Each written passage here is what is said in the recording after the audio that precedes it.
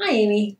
I want to talk today about what happens if you record your mortgage payment incorrectly. If mortgage payments aren't recorded correctly, your financial statements are not accurate, you're not able to make good decisions on your business based on the reports you're seeing, and your CPA is going to spend more time, which will cost you more money to get your taxes prepared and your QuickBooks or software cleaned up.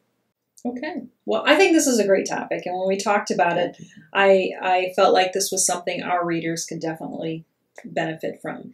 So today, Amy Heinen from Quick Action Accounting and I are going to talk about three main things. What an escrow account is, how to record mortgage payments when you have an escrow account, and if you do it wrong, what happens? And then we'll do a little summary at the end. So why don't we begin with what is an escrow account? The escrow account is like a holding account that your mortgage company has of your funds. Mm-hmm. You pay into it each month when you make your mortgage payment, Mm-hmm. and they hold that money until you need to pay your taxes on the property or insurance. Mm-hmm.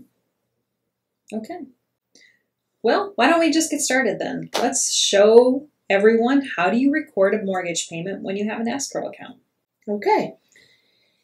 In QuickBooks, I have a company here that has set everything up correctly. In their chart of accounts, they have set up the escrow account as a bank account.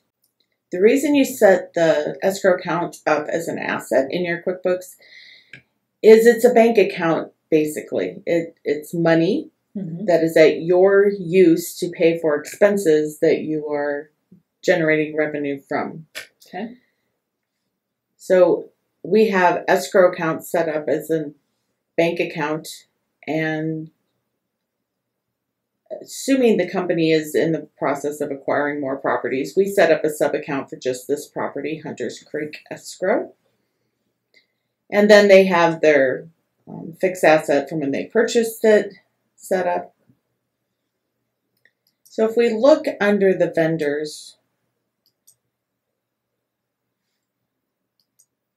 at how they record this loan payment throughout the year. Stretch this up a little.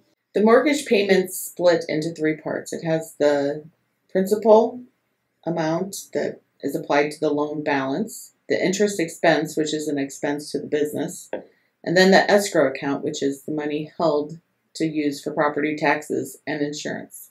Okay.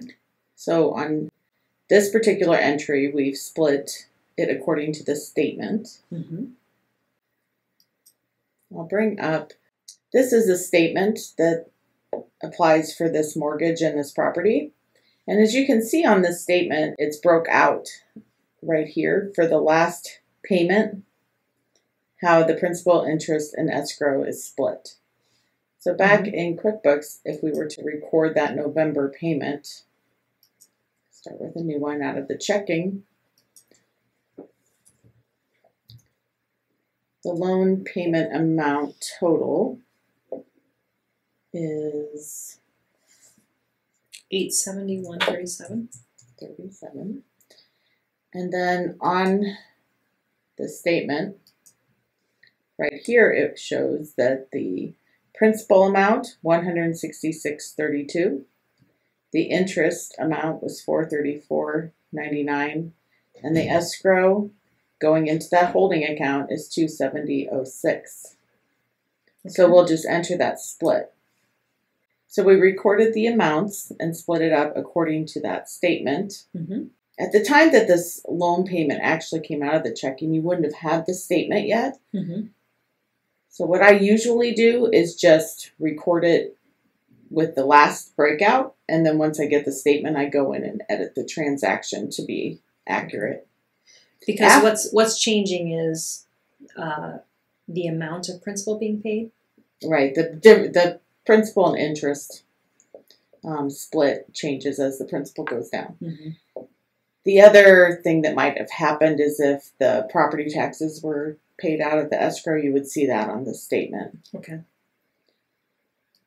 The point of making the split is so that your QuickBooks will match. Now if we go back to our chart of accounts, and we look at our loan balance for this property, our ending balance after recording that payment is $106,909.04. Mm-hmm.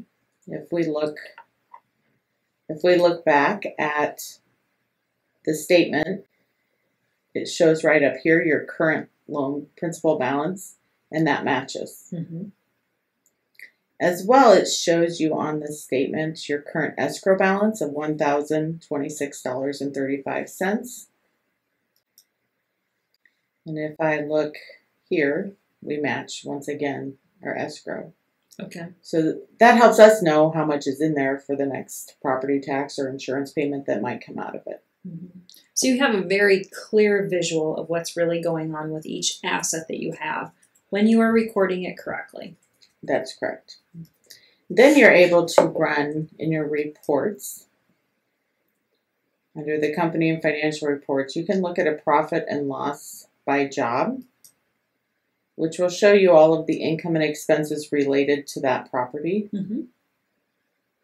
And you can see that the interest expense for the year will match.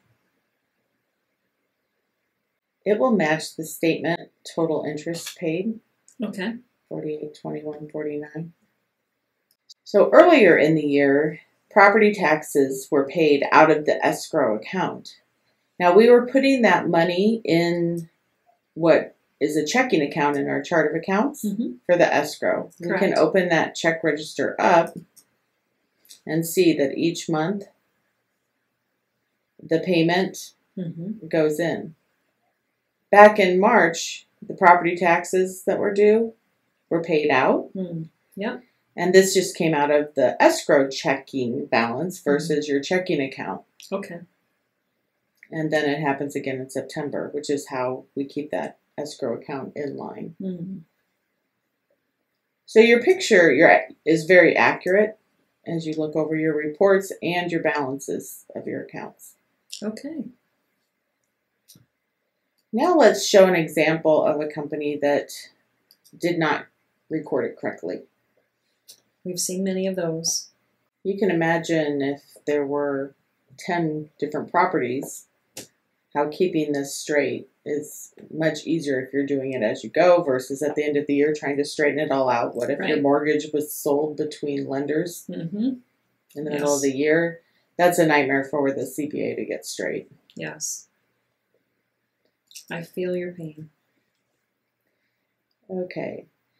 Not so real estate company, unlike Smart Management, does not have an escrow account set up in their chart of accounts. Okay.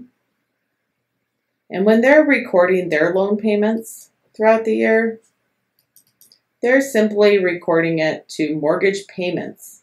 Mortgage payments? The CPA will ask, and they'll look up that it's just an expense account. So they're putting all three parts, the escrow, the interest, and the loan payment, into an expense account. Okay. Wrong. Right. Amy put together a nice comparison of a profit and loss statement between Smart Management and Not So Real Estate Company. It nicely illustrates the impact of incorrectly recording mortgage payments.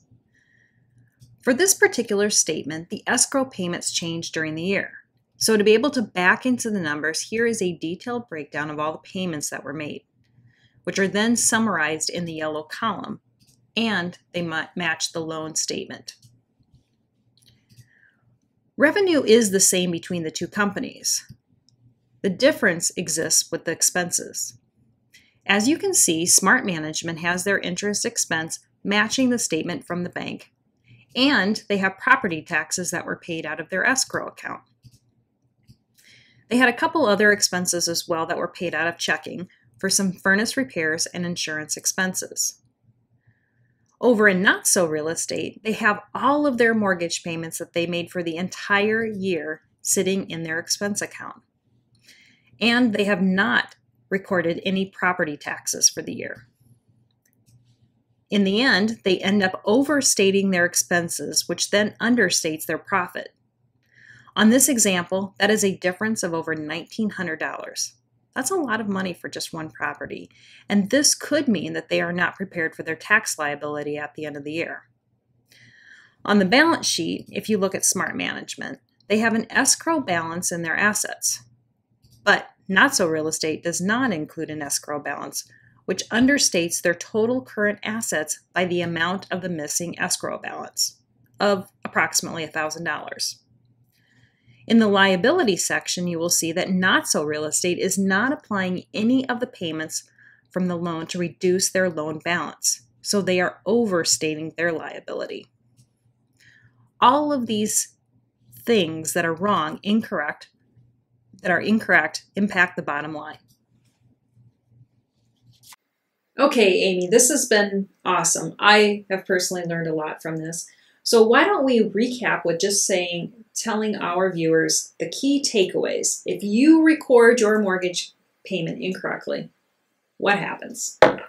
With those incorrect transactions in your bookkeeping software, you've thrown off your expenses. Most likely, you're overstating your expenses. You may have understated them, and that throws off your bottom line. Mm-hmm. You're not able to tie your balance sheet for the liability for the loan Mm-hmm. or mortgage with the bank statements Mm-hmm. or the escrow balance. Mm-hmm. So your assets and liabilities are affected as well as your bottom line. Okay, all right. So if you are at that time of the year, you're preparing for taxes, get it cleaned up. You'll save yourself some money with your accountant. Definitely. Yeah. Okay, thank you so much, Amy, for being here today to talk with us. And as a reminder to our viewers, this is Amy Heinen from Quick Action Accounting, and we will share all of her contact information on the screen. And I'm Jerry Frank, and I'm CEO of STRATAFOLIO. You can find us on Twitter, you can find us on Facebook, Google+, and YouTube. And we would very much appreciate any likes and subscribe to YouTube. And if you have other suggestions for videos or ideas that would give you some value, reach out to us. We'd love to hear from you. Thank you very much. Have a great day.